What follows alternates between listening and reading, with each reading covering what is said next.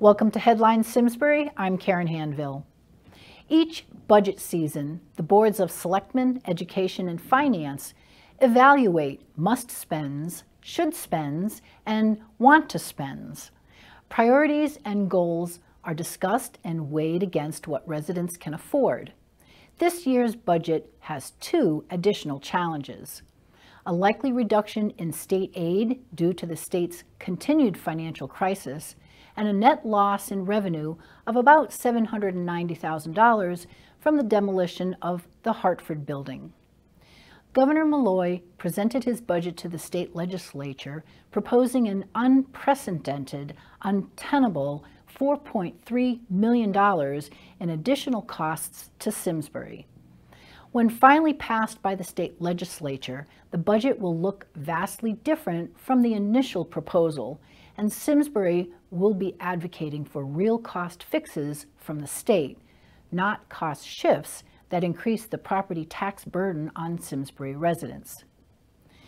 The state legislature will review and make changes to the governor's budget, but the final amount of state aid reductions to Simsbury won't be known until spring. The town has asked Senator Witkos and Representative Hampton to work with them in advocating for Simsbury's best interests, and the boards of Selectmen, Finance, and Education will work with the Director of Finance to evaluate strategies and options. The town planned for the revenue loss from the Hartford and has set aside reserves to help cushion the tax impact. Within 3 to 5 years, that loss should be replaced and exceeded with revenues from newly planned development. Although a rocky budget season with difficult challenges, Simsbury continues to be cautious with spending and finding cost savings wherever possible. As hard choices are made and priorities set for the town, everyone is encouraged to be involved in the process. Please give your input and let town officials know what is important to you. Looking for a great place to trout fish this season? Join the Simsbury Fishing Game Club. Opening day is in early April and we'll be here before you know it. The club offers an outstanding Simsbury reservoir for fishing each season by permit only. Your Fishing Game Club permit provides a beautiful wooded setting to enjoy the outdoors at its best while you fish for large brook, rainbow, and brown trout. The club also sponsors a children's fishing derby for permit holders children 14 years and younger, featuring great prizes, food, and treats. So how can you join the Simsbury Fishing Game Club? If you are a Simsbury resident, you can purchase your permit online for $250 at www.simsburyrec.com and click on the fishing link. Or you can purchase at the Simsbury Parks and Recreation Department located at 100 Old Farms Road. If you have any additional questions, you can contact Fred Bononi, president of the Simsbury Fishing Game Club, at 860-243-1280. There are a few seats left for the Survive the Drive training clinic on Saturday, March 11th. If you are a concerned parent or student with lack of confidence in your driving or think you are a good driver but don't trust other drivers, this course is for you. It's designed to expose drivers to unforeseen situations in their everyday driving. Participants will practice crash avoidance maneuvers, skid recovery, emergency braking, lane changes, and distraction awareness. You need a valid driver's license or learner's permit to sign up, and lunch and snacks will be provided. The course is from 10 a.m. until 3 p.m. and will be held at 60 White Hollow Road in Lakeville. Pre-registration is required and students will use their own vehicle. You can register online at www.survivethedrive.org, or you can call 860-806-3042. Survive the Drive is an independent, not-for-profit educational resource that provides risk awareness presentations and hands-on defensive driver training to individuals, schools, and community groups. Community for Care is offering a panel discussion on current perceptions and debate over the legalization of recreational marijuana on Wednesday, March 8th at 6:30 p.m. in the Simsbury Library Program Room. The panel includes a pediatrician, a family therapist, recovery and substance abuse counselors, law enforcement, and a parent. Questions will be taken from the audience and the panel will answer questions submitted by local students. The program is appropriate for middle school age and older. If you have questions, you can call the Simsbury Social Services at 658-3283. Sara Loudenslager, Business Resource Librarian, is here with what's going on at the library. Hi, my name is Sara Loudenslager, and I'm the Business Resource Center Coordinator at Simsbury Public Library. We offer educational programs, hands-on workshops, and a collection of resources to help support anyone with a business research or job and career-related information need. We even offer computer and technology training to help you stay up to date in your field or learn a new skill. Apple users, are you preparing for an upcoming presentation? Or do you have a message, or maybe even photos from a trip that you want to share with others? Bring your Mac, iOS device, or iCloud login information to a hands-on workshop on February 27th and learn how to create stunning and memorable presentations using Keynote, which is Apple's presentation software. In March, learn the basics of Microsoft Word 2013 through a hands-on 5-part course offered in our Technology Learning Center, which is equipped with Windows computers. Job seekers and career climbers. Did you know an effective cover letter can be considered by some recruiters as important as a well-written resume? On March 6th, learn how to structure your cover letter and create content to best showcase your skills and abilities during a hands-on workshop led by career coach Deb Krolick. Are you interested in getting financially fit? You're not alone. Let's face it, when it comes to money, we all wish we knew more. How to save, where to save, and when to save. We also wish we had a way to make sure we won't make the mistakes made by past generations. If this is a topic that interests you, bring the whole family if you want and join us on March 2nd for a talk titled From Millennials to Boomers, Sound Financial Advice for the Generations. Later in mid-March, we are teaming up with UConn Extension's Financial Education Program to offer a real-world simulation specifically for teens and young adults to learn how to experience common spending decisions faced by working adults in the real world. It's the perfect opportunity for teens to try out their financial future. Spread the word. Also in mid-March, we will have a program that seniors and children of seniors won't want to miss. A discussion on Medicare and some of the many laws and programs that apply to people over 60. Did you know that Wednesday night is business night at Simsbury Public Library?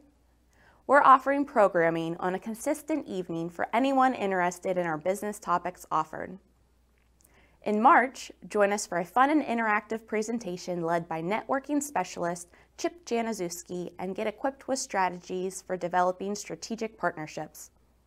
Relationships drive the world. The more the positive type that you develop with clients, prospects, coworkers, family, and friends, the more likely you are to be happy and successful in life and in your business or career. And did you realize that spring is almost here? It's the perfect time to clean out and reorganize your office space. Are you in need of some motivation or strategies to help get started? Bring your biggest organizational challenge to the library on March 22nd, and guest speaker and professional organizer Regina Sanchez will provide some strategies to help take you from chaos to order. Your productivity might thank you for it. So much happens at Simsbury Public Library. I encourage you to visit our website at www.simsburylibrary.info for our full list of upcoming programs and access to our digital library. If you ever have any business or career-related questions, please feel free to contact me, Sara Loudenslager, Business Resource Center Coordinator at Simsbury Public Library. I look forward to hearing from you. The Simsbury Department of Continuing Education is pleased to announce that Mike Angelillo has received the Adult Educator of the Year Award from the Connecticut Association for Adult and Continuing Education. The award is presented to educators who have contributed above and beyond the normal expectations of an adult educator, have demonstrated consistent dedication and service to adult education students, and have been involved in innovative programming. Mr. Mike, as his students refer to him, has taught English for speakers of other languages, Americanization and citizenship classes in the Simsbury Adult Education Program since 1973, helping those who wish to become citizens of the United States. David Kroom, Director of Simsbury's Department of Continuing Education, calls Angelillo the consummate educator whose classroom oozes with genuine excitement and enthusiasm on a daily basis. Congratulations, Mr. Mike. Earlier in February, over 2,500 student athletes from 328 schools were named to the Keith Waldman Optimal Performance Associates National Field Hockey Coaches Association High School National Academic Squad. Of these student athletes, 7 were from Simsbury High School.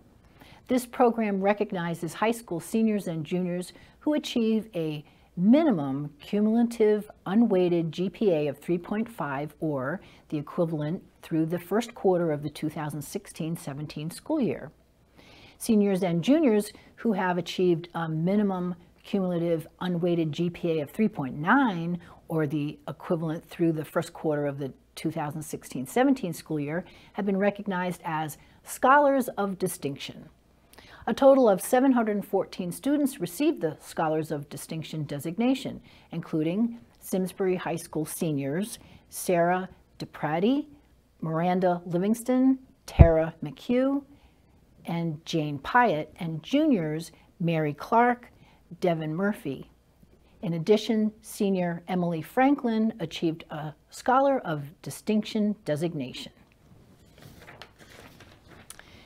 Seed Saves a Life was the theme of the recent Simsbury Enrichment and Extended Day Family Fun Night.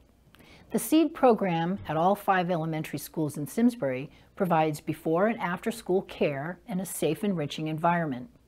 Each school year, SEED holds events designed for families at Squadron Line School, complete with complimentary pizza. Hartford students and their families and Simsbury families benefit from these events for an evening of fun and education. Last summer, Youth Services Division Director Nikki McMahon and SEED Program Coordinator Kelly Curtis planned the family fun nights for the year. The SEED staff undergoes certification in first aid and CPR each summer, and because CPR is such an important life-saving skill that everyone should know, they decided to create awareness about a new technique called hands-only CPR. Children as young as 4 years old can learn it. Instructor Matt Haynes from the American Medical Response provided fun factoids about the human body and demonstrated techniques related to hands-only CPR. During sudden cardiac arrest, a person's chances of survival drop 10% every minute. Haynes brought plastic mannequins for practicing on and music with just the right beat, setting the pace at which chest compressions should be applied to revive a patient. Although the families had fun as they tried these new life-saving skills on the mannequins, Haynes made a point to underscore the why of what they were doing. He said, "Life is the why. You now have the ability to help somebody." 8 Central School students in grades 4, 5, and 6 competed for the school championship in the National Geographic Society's annual Geographic Bee, known as the GeoBee. Begun in 1989 in response to concern about young people's lack of knowledge about geography, the GOB is designed to inspire and reward students' curiosity about the world. This year, students from 10,000 schools across the country are competing for a chance to win college scholarships and the glory of being the National Geographic Bee Champion. The preliminary event took place in the school's gym with students invited to watch the 8 winners compete. The semifinalists were 4th graders Evan Harris, Peter Moran, and Momin Ali. 5th graders Garrett Dolan and Annie Walmar, and 6th graders Kate Morissette, Jameson Bodenberg, and James Cooper. The final showdown between Ali and Bodenberg came with a question related to a marine protected area in Hawaii called, I'm not even going to try and pronounce this. It sank Ali and almost sank Donlin too, who said, quote, "If they didn't include a pronunciation key, I have no idea what I would have done." Bodenberg will now take a written test to be sent to the National Geographic for determining his eligibility for the state bee. If eligible, this would be the 2nd year that Jameson has competed at that level, and the winner of the state competition will participate at the National Championship in Washington, D.C., and will be eligible for a $50,000 college scholarship. Other Simsbury elementary schools held GOBs in January, and they are awaiting notification as to whether or not they will compete at the state level. Up next, meet Gus, Katherine, and Savannah, who will tell you about the upcoming performances of Seussical Jr.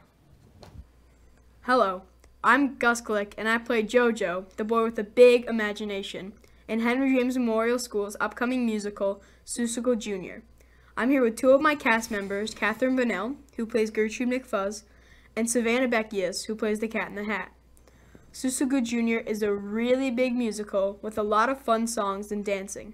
We have a cast of 55 actors and 20 backstage crew members.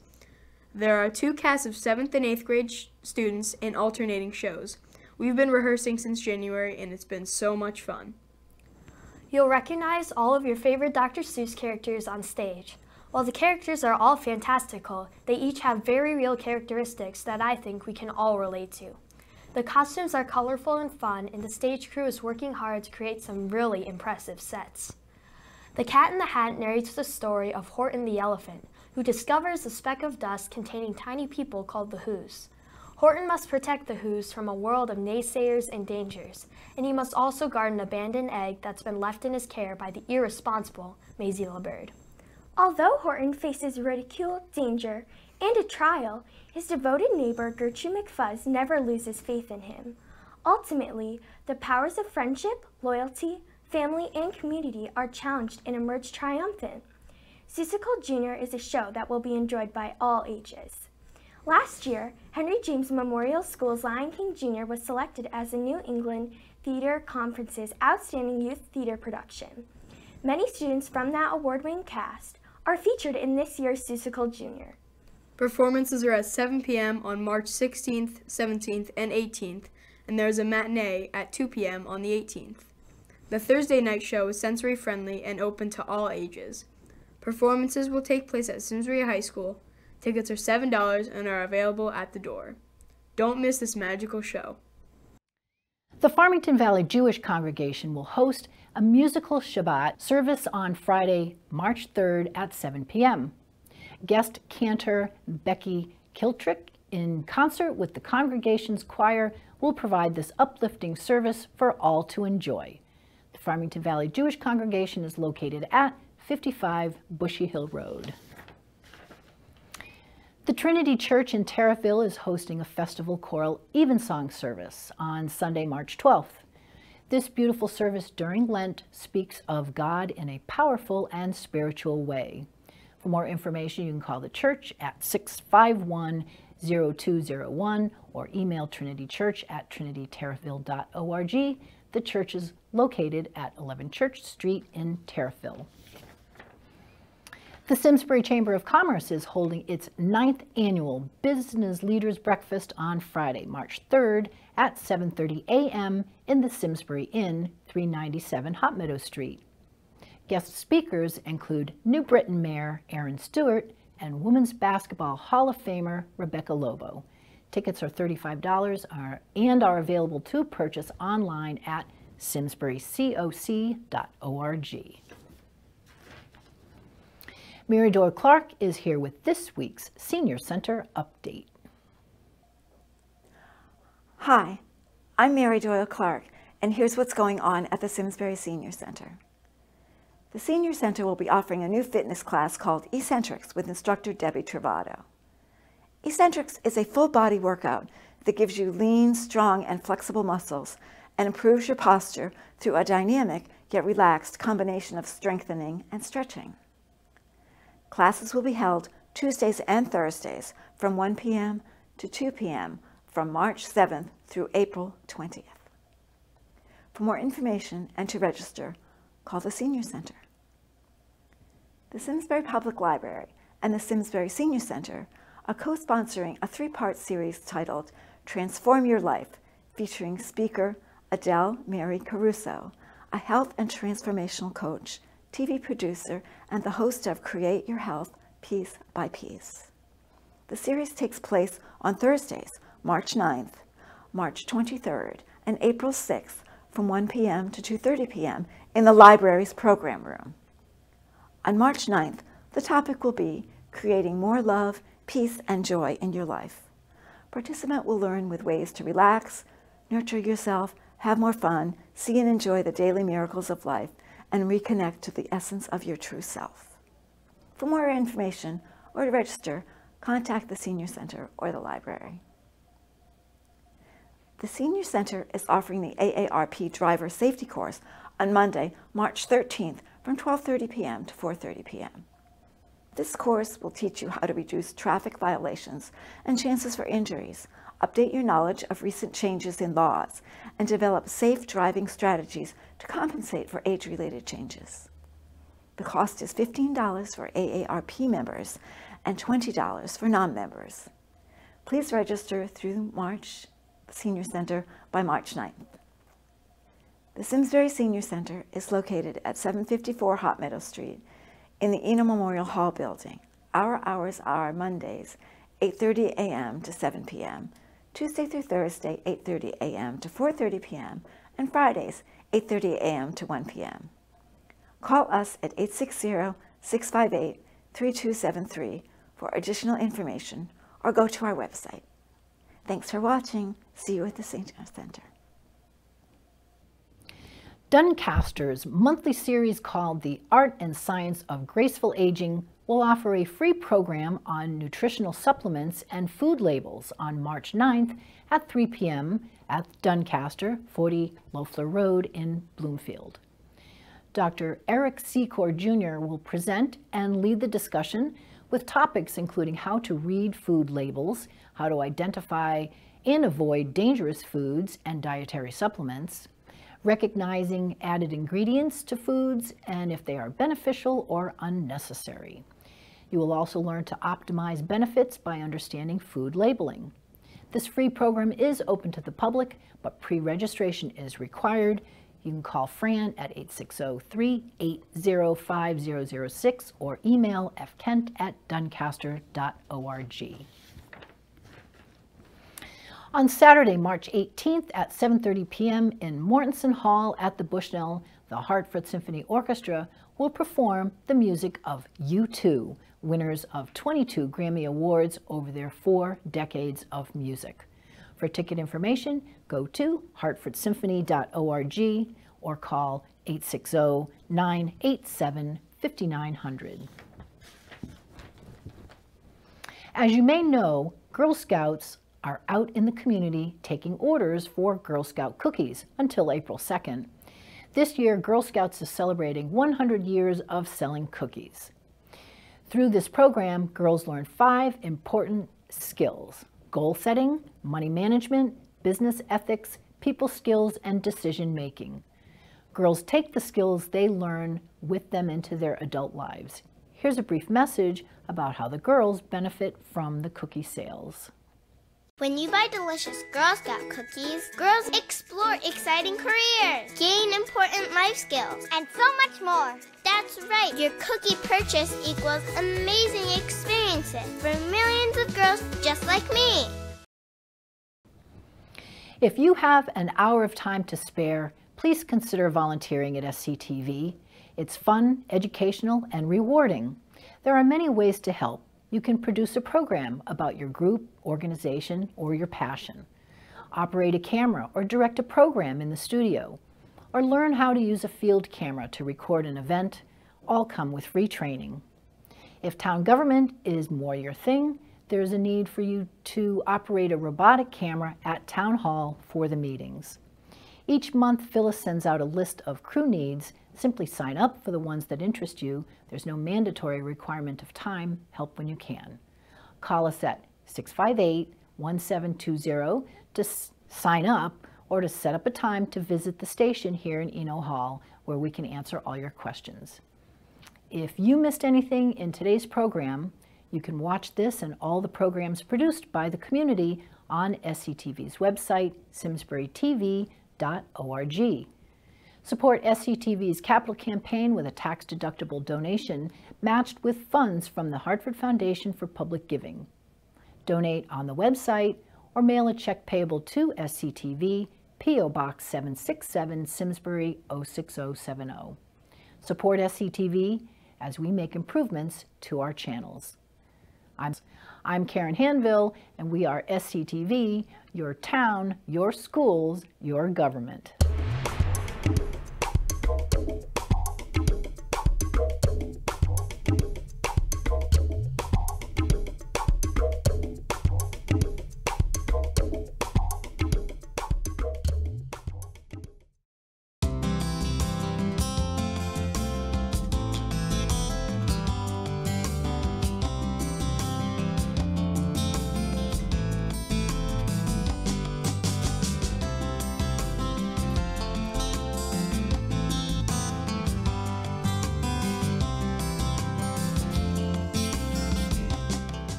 Since 1984, SCTV has been the place to turn in Simsbury to watch local government in action.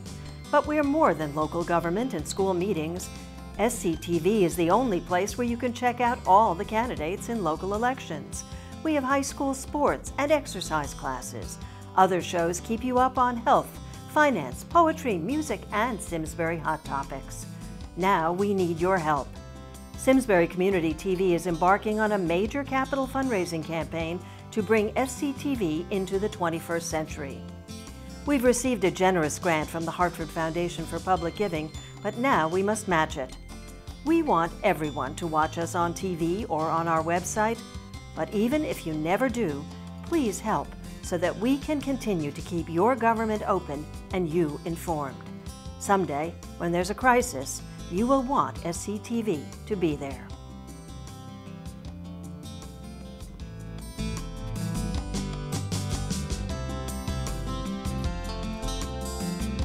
Hi, my name is Lori Lubetkin. I'm co-owner of the Redstone Pub in Simsbury. I hope you'll join me in supporting SCTV. Since 1984, your connection to your town, your schools, and your government.